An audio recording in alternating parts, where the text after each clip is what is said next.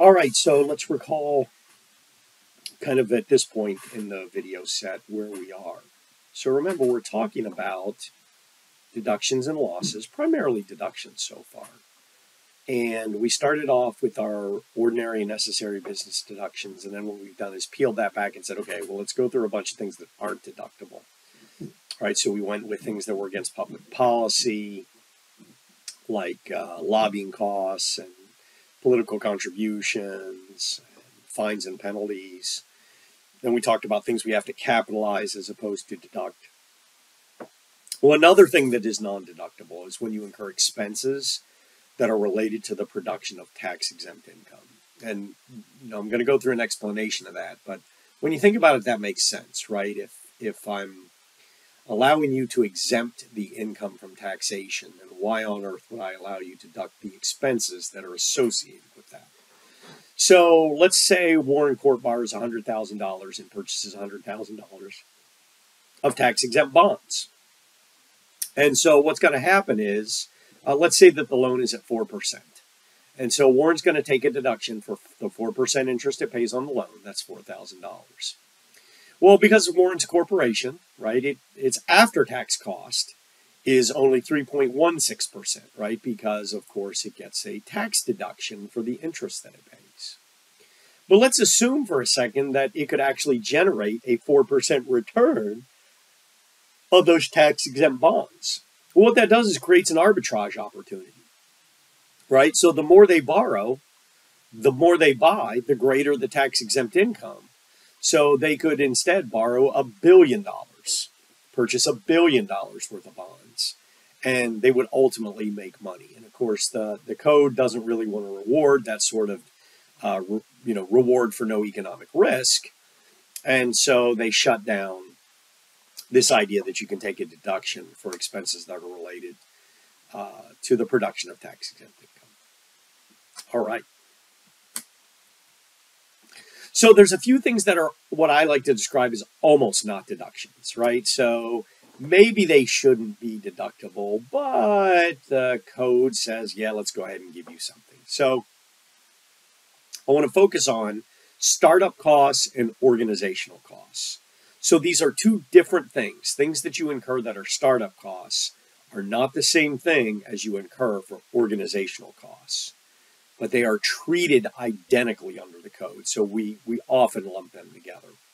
So org costs are the expenditures to form a corporation or a partnership. Things like the cost of organizational meetings,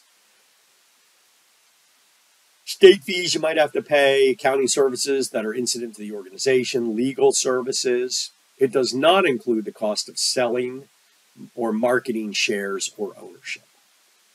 Startup costs are the costs you incur to start up a business. So they're associated with investigating a trade or business, or sometimes known as pre-operating costs. So organizational costs, the idea is, well, wait a second, if it's costs associated with the organization of your entity, then it seems like you would recover those costs over the life of the entity. Since a corporation has a limitless life, an indefinite life, then you should never be able to recover those costs. And startup costs are almost not deductible because, of course, if you're not involved in a trade or business, then you can't deduct expenses, right? Then they're just personal expenses. So if you're in your pre-operating stage, you're technically not in business, and as a result, you can't deduct them under 162. So instead, what Congress has done is said, okay, well, we're going to give you a break, basically. The general rule is we're going to let you amortize these costs over 180 months, which is 15 years. So to the extent you incur organizational costs, you can amortize them over 15 years. To the extent you incur startup costs, you get to amortize those over 15 years. However, they said, small businesses, it seems crazy to make them amortize it over 15 years. Why don't we allow them to just deduct those costs right up front and then not have to amortize them? And they said, yeah, that's a good idea. So what's it mean to be a small business? And they said, well, first off, let's put a cap on the amount that you can immediately deduct. Let's put a cap of $5,000 on that. We'll put a cap of $5,000 on startup. We'll put a $5,000 cap on organizational costs. Because remember, they're not the same. And then what we'll do is we'll say when that organization incurs either startup or organizational costs that exceed $50,000, we're going to phase out that $5,000 immediate expense deduction. So let's do some examples of that in order to maybe better understand it. So V Corp incurs organizational costs of $4,000. They start business on April 13th. Oh, apparently I'm a little bit tired this afternoon. How will they be treated for tax? Well, $4,000 is less than the $5,000 limit, so they can just deduct all $4,000. Okay, what if instead the org costs that were incurred were $7,000? Well, $7,000 is less than the $50,000 limit, but it's more than the $5,000 immediate expensing limit. So we'll let them deduct the $5,000, but the remaining $2,000 is going to need to be amortized over 180 months. Since they started business in April, they can amortize 9 months during this year. And then they'll take 12 months every year until they're done. What if the org costs were instead $51,000? Okay, well now we're above the $50,000 threshold by $1,000. So what we're required to do is reduce the amount we can expense by that phase out. So $5,000 is reduced by $1,000 down to $4,000. We can expense that $4,000. What do we do with the remaining $47,000, right? That's the $51,000 we incurred, less the $4,000 we can deduct. That remaining $47,000 is going to be amortized over 180 months. So what if org costs were instead $56,000? Well, again, we're over the phase-out threshold of $50,000. We're over it by $6,000. And since $6,000 would reduce $5,000 to a negative number, then it's basically reduced to zero. So that means there's no expensing at all, and all $56,000 would need to be amortized over 180 months.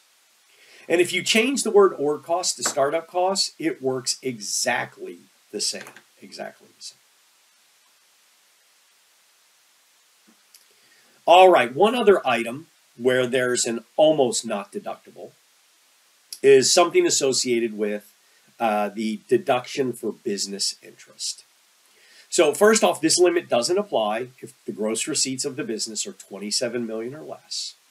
But if it does apply, it says, look, you're not going to be able to deduct interest if it exceeds your interest income plus 30% of your adjusted taxable income. Okay, so that means we got to know what is adjusted taxable income. Well, that's your taxable income without the interest income, which that makes sense because we're adding that anyway. It's without any deduction for interest expense. It's without any non-business income. And it's without any net operating losses. So think of that like it's your earnings before interest and taxes, or what they call EBIT. And if your deduction is limited, you can carry it forward indefinitely into future years and try to deduct it against your income in those future years. All right, I think that's probably enough for this video. We'll do the rest in the next.